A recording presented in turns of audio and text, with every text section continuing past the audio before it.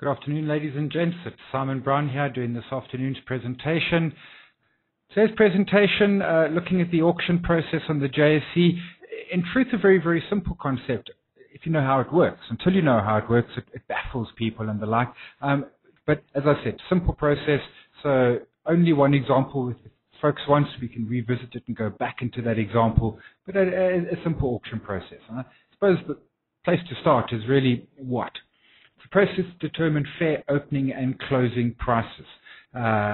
What that means is that particularly in the closing auction, it means that that last 5 p.m. trade is a fair price. And if we go back, way back to sort of early 2000s and the 1990s, you could almost in a sense manipulate a closing price. One trade on Anglo of 2 shares worth 600 Rand could be the closing price, whereas this is a stock that had done hundreds of millions per day. So the JSE implemented that auction process to get out a fair price. It's also used for volatility. We'll touch on that in a moment. What's very important is during the auction phases, and there's an opening, a closing, and a volatility auction. During the auction phase, no continuous trading happens. In other words, orders aren't matched. So if I put a buy in at 12 Rand and someone puts a sell at 12 Rand, it doesn't match during that auction process. It will match at the end of that auction process. So orders can be added into the market. They can be deleted from the market.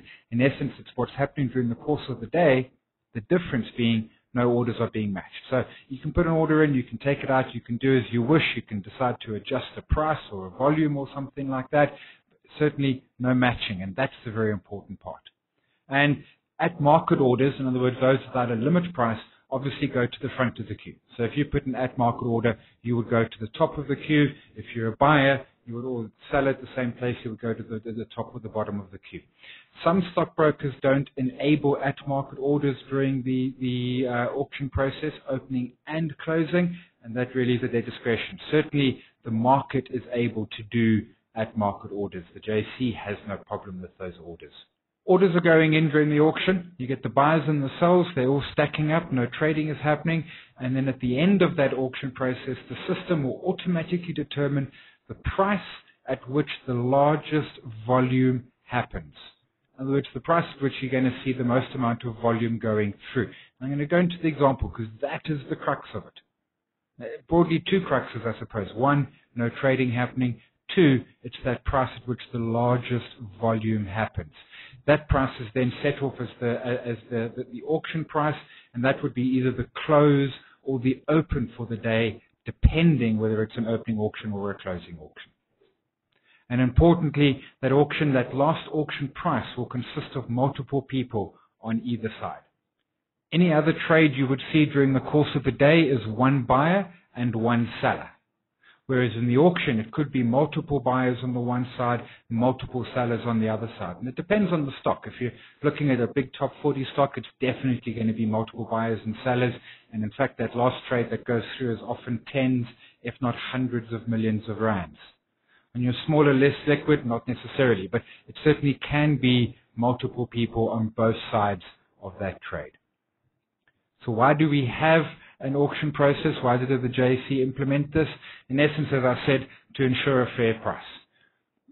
To a degree, it's important at the opening. I think it's critically more important at that closing price. That's what we all reference. That's what we talk about after the market is closed on TV and radio and everything. So it gives a much fairer reflection of price, and it's there to try and reduce volatility. Now, 2 logics behind the reduced volatility is 1, to get that opening and closing price, but the other point of the equation is you get a volatility auction at the same time. I'm going to touch on that in the next slide, so we'll park that there for now. So when do we get the auctions? We get an opening auction, which happens pre-market. That runs from 8:35 until 9 o'clock. At 9 o'clock will be that final trade, and that will then be the opening price for the market that day. And then a closing auction, which runs from 10 to 5 until 5 o'clock. And that 5 o'clock price would then be the final price for the day and would be the closing price for that trading day. So those are the 2 which are going to happen constantly, opening and closing auctions. I think the closing auction is the one that we probably most likely are going to bump our heads into. The other 2 that we see is a volatility auction, and that is as needed. In other words, what's happening here is all stocks have what is considered the volatility band as set by the JSE. Say we take Sasol. Say that volatility band is 6%. If there's a sudden move in Sasol that takes it more than 6% from where it was to where it goes to in a short space of time, that stock will enter what they call an intraday volatility auction. It's going to happen typically under three circumstances. One is what we call the fat finger. In other words, the broker makes an error and puts a massive sell or buy order into the market, and you get a sudden spike in the price, and you then go into an auction, and typically it will last for 10 or 15 minutes and then come out of the volatility auction. The other two times it's going to happen is when the stock is literally moving either upwards or downwards at massive speed. And the logic behind it, apart from the fat finger, the logic behind having a volatility auction is to say, okay, hang on, the stock has suddenly moved. Let's pause the market. Let's let the individuals in the market work out what's happening and what they want to do. Be it, do they want to be a buyer or seller, get in or out? And so whether it be a takeover suddenly announced and the stock moves 10% in 5 seconds, whether it be a market crash, it's just that essence to try and calm the market down, let it think about what's happening, let it think about what it wants to do. And then we get intraday auctions on what we call the ZAR3. Now, ZAR3 shares are the small caps, mostly LTX and stuff. And that happens in the middle of the day, and that goes into a 15-minute intraday auction. Very often we don't even notice them happening. The stocks are typically illiquid, not a heck going down there.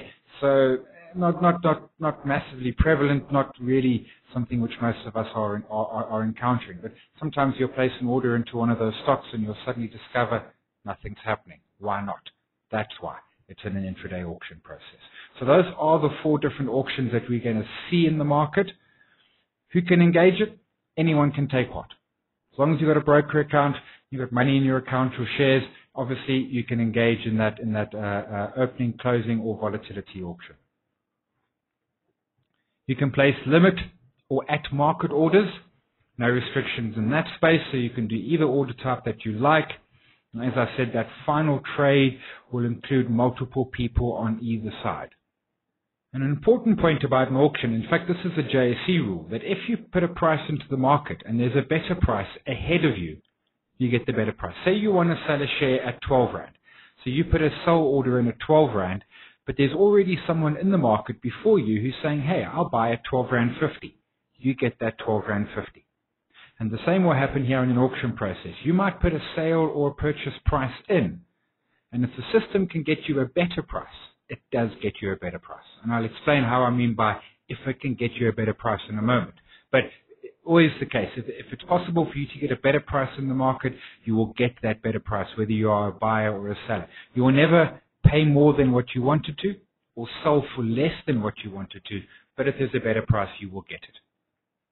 So let's move on to an example. Bid, which is the buyers on the left-hand side, offer, which is the sellers on the right-hand side. We've got a whole lot on the buy side from 24.70 up to 25.45, and on the sell side from 24.75 down to 25.60. What's important here is let's look at that top line, which if you look at just that there, you can see, hang on, under normal circumstances, this would have matched because you've got a buyer and a seller, and that would have normally have matched. Okay, volume's not spot on, but certainly 12,000 would have gone through. And that's the whole point of the auction process, in that they don't match. So what we can see here is, well, okay, hang on a second, a quick eyeball, and I'll go into a bit more detail in a slide or two, but a quick eyeball says, okay, where would we expect the best price to do, the biggest volume to take place? Around the 24.85 level, which would mean everyone on the buy side from 24.85 would trade, and everyone on the sell side down to 24.85 would trade at the same time. So we would have all of that. And what we see is on the bid, we've got 20,000 shares at 24.85, and on the offer, we've got 25,750 shares at 24.85 or greater. It's lesser and greater. And what we will see is that closing price will be at the 24.85, and 20,000 shares will trade, leaving 5,750. Here's that same picture with the shares that will trade. Those highlighted in red are the ones that will go through in the process. So this person here They said, okay, I want to buy 1,500 shares. I'm prepared to pay 25 Rand 45. They're actually going to trade at that 24.85 because that is the price point at which the biggest volume will transact. This person who wanted to sell at 24.75 will actually sell at 24.85. The person wanting to sell at 25.25 is going to say, well, hang on, there was someone there who I could have traded against. There was someone at my price point. Yes, there was, but the system is saying at what price point does the biggest volume go through. If we traded only at the 25.25 level, we would have got a lot less volume going through because on the buyers, there were only 2 guys there, and that was only for 3,900 shares. By dropping it down to 24.85, we've got 20,000 shares to go through. And if they had dropped it further to 24.70, it wouldn't have helped, it wouldn't have made a difference. So that wouldn't have necessarily made any change into the scenario. So the system says, and it's an automatic process, the system says, bingo, it's going to be 24.85. What you can do during an auction process is that the system will tell you what the uncross value is going to be.